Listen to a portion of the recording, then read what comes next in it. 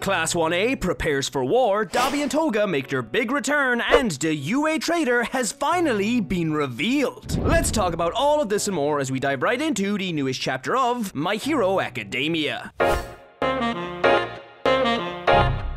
So My Hero Academia Chapter 335 is finally out, and with it we not only get to witness Class 1A and the League of Villains prepare for their incoming final confrontation, but the infamous UA Traitor has finally been revealed. Like, legit, it's actually happening. But before I begin talking about this chapter, I'm first going to go into a quick summary of what happened last time. And as usual, don't forget to Detroit smash that like button and slide on into that subscribe button's DMs to hit that notification bell. In the last chapter, we saw the remnants of Senior Face Cream Shigaraki, who was still being torn inside and out by New Order, turn into a bat after taking the wing quirk from his Nomu and Go-Go Gadget himself the fuck out of the fight zone and away from the fighter jets who are in hot pursuit. During this desperate dash for freedom, we got to see Star and Stripe rampaging inside of the Vestige world, going full Doom Guy, Rip and tearing her way through All For One and his quirks, while the old potato-headed king of villainy looked on in vain and cursed the true symbol of peace, All Might, for being an international icon. After a short while, Bat Shigaraki finally escaped the jets, and he crash-landed into a nearby building where he confronted a random prison escapee and proceeded to mind-crush him in an attempt to steal his quirk and pass New Order onto him. Unfortunately for the dastardly duo that is Shiggy Boy and Testicle Face, however, New Order had reached its limit, and was ultimately destroyed by the numerous quirks it revolted against. Although before Star's vestige fully faded away, she decided to leave the symbol of fear with one final message: you're gonna die. And in a surprise twist, a young Tenko Shimura, like Houdini, appeared from out of absolutely nowhere and proclaimed the name Midoriya. With Star dead, all of the other international heroes backed out of the fight, not wanting to get pulled into the absolute Thunderdome that is currently Japan.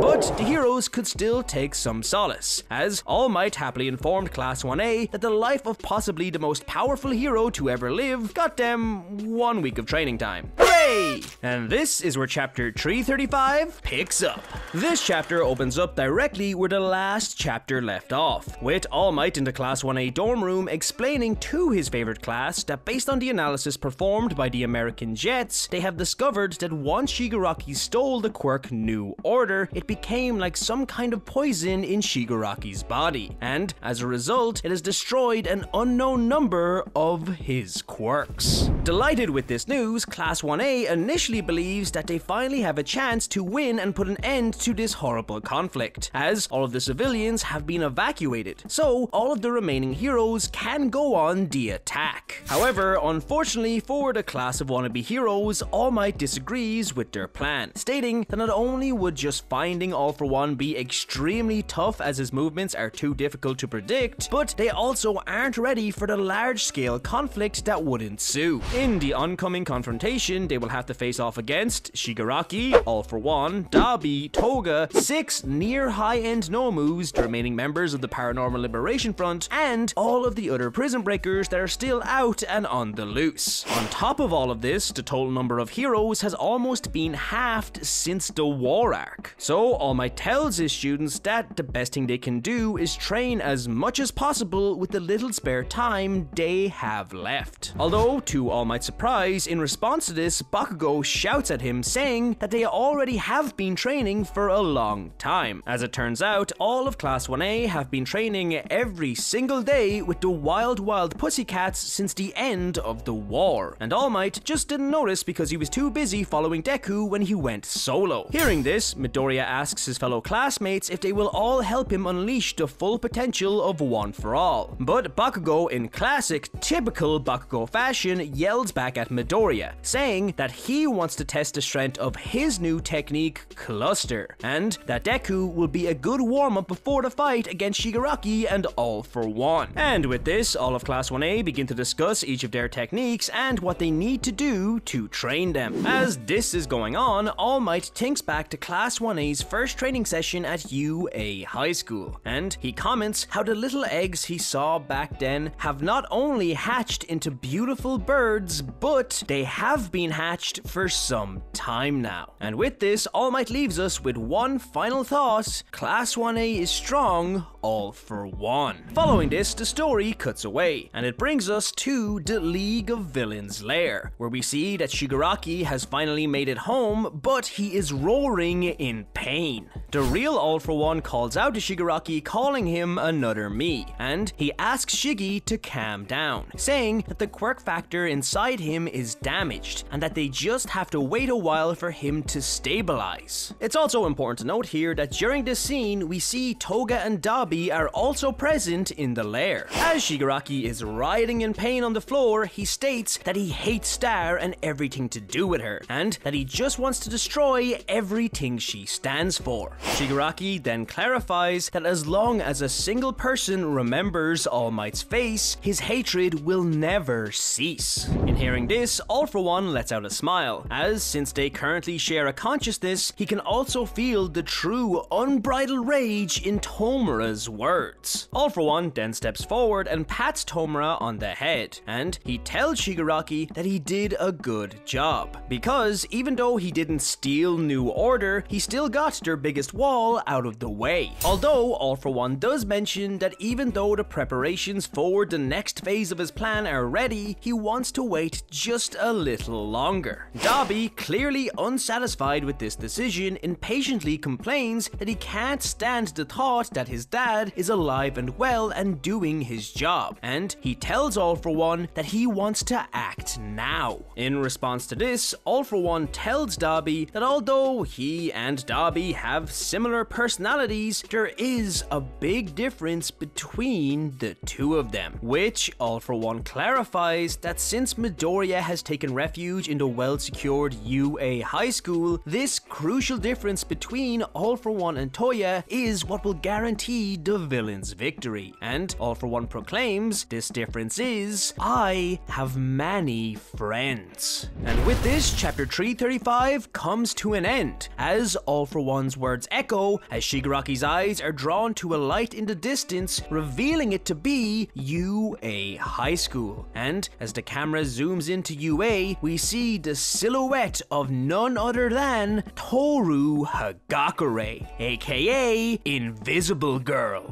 Goddamn good for none Invisible Girl is the UA Traitor! Overall, this chapter, I'll bet not too crazy, was still hype as all hell. Seeing Dabi and Toga together was fantastic, as it's the first time we've really seen Dabi since the Tartarus outbreak, and Toga since her fight with Uraraka, which was just under 50 chapters ago. So it's nice to see the duo again, and it's good to know that neither of them have hit the bucket unnecessarily. Funnily enough, not much actually happened in this chapter. Like, at UA, the kids just got informed that they have 1 week to train, and then they prepared to do so. And the villain scene was basically saying the same thing, except All for One just needs to rest for a week.